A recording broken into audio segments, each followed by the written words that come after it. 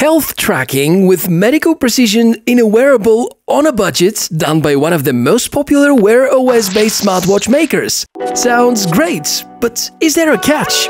Let's inspect.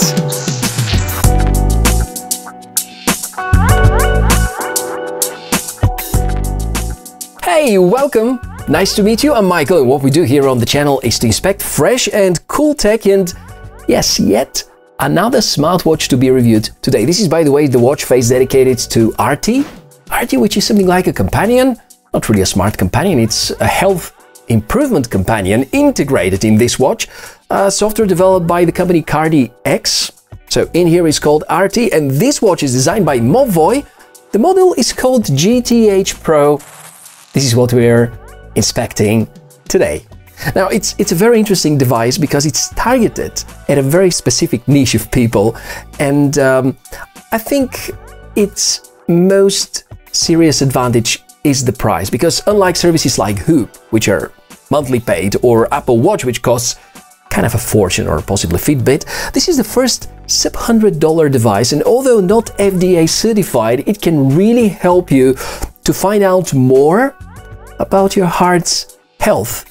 And of course, I had to try it out for 2 weeks, testing all the features and now sharing everything with you. Besides competing in this category about best value heart health wearable device, it also has most of the standard smartwatch features and definitely is an awesome addition to Mobvoi's portfolio. I have to admit that the original GTH has been a little disappointing, at least to me, so now I have high hopes for all the features and especially about Arty.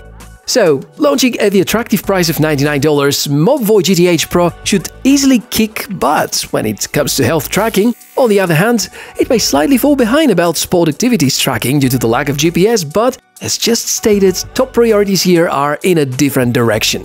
My unit was one of the first out there, so I didn't have that many tutorials. The current batches should have a lot more documentation guiding you through the world of Arty. You will get a lot of extra documentation from Mobvoi's official page as well. And I really believe you should take these 20 minutes and get to know about the ecosystem, because it's very easy to miss something, and this something might happen to be the essence of Mobvoi GTH Pro indeed. Charging cable and the watch itself. This is what is inside the box in terms of hardware. Design looks good, mostly plastic built, similar to the non-Pro edition, but taking a closer look actually shows a dual sensor setup, with the second one being here at the side.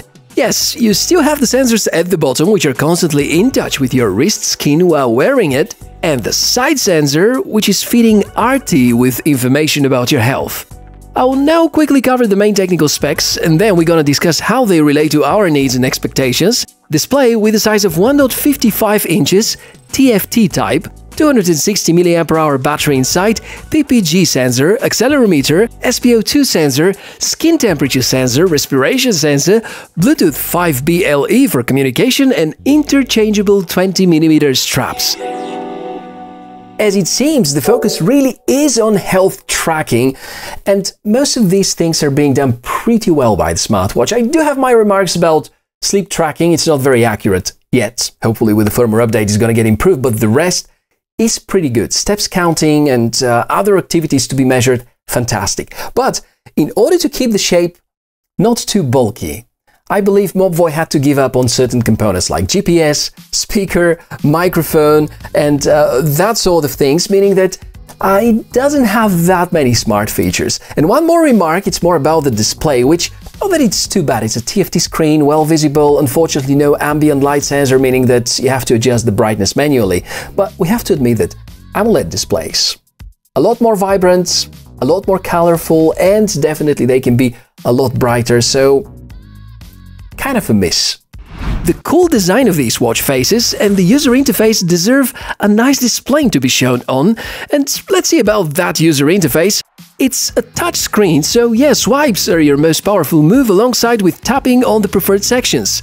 There's a main home button on the side. You're gonna see that navigation is similar to most smartwatches these days. Swipe up and there are the notifications. Swipe down for the quick toggles. Left and right guide you through the main cards, including Arty, and these all are configurable from the smartphone app. The watch is powered by a lightweight Mobvoi's homegrown operating system. It is apparently not as feature-rich as Wear OS, quite the opposite, feels more like a fitness tracker, no way to install extra apps or respond to notifications and so on. But it pays off with spectacular battery endurance and quite clean interface. You're gonna find similar menus and functions to these available with Mi Band series, for instance. In that regard, I guess Mobvoi are more or less ready to offer a cheap, good fitness tracker at some point.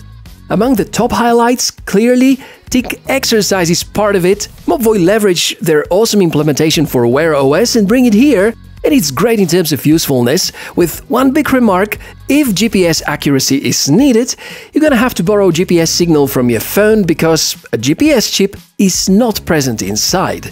Step counting is good, so is the HR tracking, so for all indoor-based exercises, it seems to be trustworthy. There is no microphone and speaker, which contributes to the good waterproof rating, so if you wonder whether GTH Pro is good for swimming, it is. I will now quickly go through the remaining 1000 menus. Apparently, settings are rather poor on customizations, such are available from the Mobvoi smartphone app though. There is still a long way to go in order to catch up with the amount of fine-tuning in other trackers. Basic features like setting up an alarm are only possible via the smartphone app. And now let us check on Arty, because this is the essence. Open the app and immediately the side sensor goes on. You're gonna need to place your finger on top and keep it for 10 seconds so that it can analyze your stats and provide some information. If you keep using it on a regular basis, there's gonna be more and more details available, and of course, more accurate estimations, predictions and recommendations about how to improve your heart's health. To me, it looks like a fun and free of charge way to improve your overall fitness and start following some basic ideas for living a healthier life.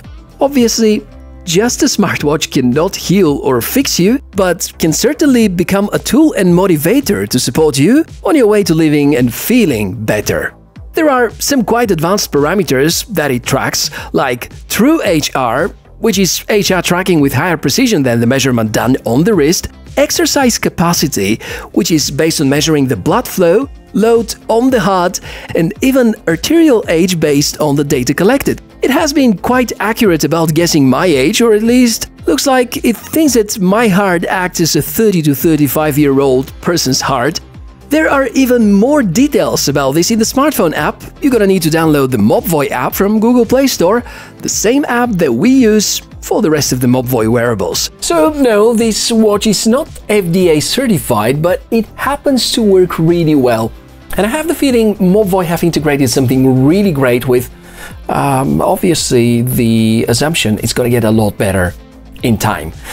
What I totally dislike about Arty, though, is, or are some of the recommendations that it has. For instance, it tells me to stop eating red meat because it's supposed to be better for my health, but I can't give up on that. It's called Lukanka, by the way. Tastes great, and I'm happy I didn't sign any papers, and I'm really gonna follow what Arty says. The rest of the smartphone app features are typical for wearables. You're gonna find some more watch faces, some more configuration options, and this is where your exercise summary is going to appear as well. Drawbacks: unimpressive display, a little laggy compared to the competition, no speaker, no microphone, no GPS and Wi-Fi. These are the drawbacks topping my chart. To put it in simple words, this is not your average fitness tracker. It's a lot more than that. I can call it the heart health expert in the sub-$100 niche, because it's currently the most affordable device that doesn't go beyond $100 and doesn't require any additional subscriptions, and that's pretty cool. But in terms of smartness, it definitely has a lot to catch up with, especially compared to some other devices. So what do you think? Is it a hit? Is it a miss? Do you have any remarks? Did you like what you've seen in the video so far? Would be great to hear about your thoughts in the comment section below the video. And I'll definitely keep an eye on this technology and how it evolves in the future, because I'm sure there will be some very interesting updates. And thank you very much for being with me today. I'm Michael, and it's been a great chance to present you the GTH Pro, the latest coming from Mobvoi. If you happen to have more questions, again, comment below, and I'll make sure to respond to you as soon as I can. Enjoy your life, live healthy life, and take good care of your heart. And I guess I'll see you very soon. Bye!